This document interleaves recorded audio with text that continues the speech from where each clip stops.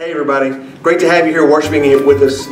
Hey everybody, great to worship with you today. Bad news, because Aaron and Tasha were out of town this week on their honeymoon. By the way, be sure to congratulate them when you see them. But because they were out of town this week, you get me doing the announcement video instead of Aaron.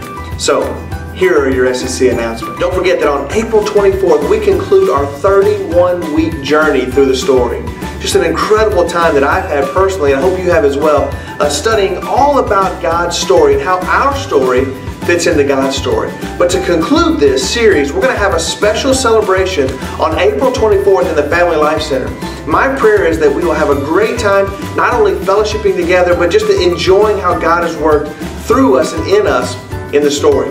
The service on that Sunday is going to be a little bit different, a little bit special, concluding in a special meal that we're going to be having. So be sure you're ready for that on April 24th, special service. Can't wait to have you. Leadership nominations at SEC are now underway. Elders are elected to 3-year terms and deacons are elected to 2-year terms. You must be a member of Snellville Christian Church to make a nomination. Copies of our nomination rules can be picked up in the lobby.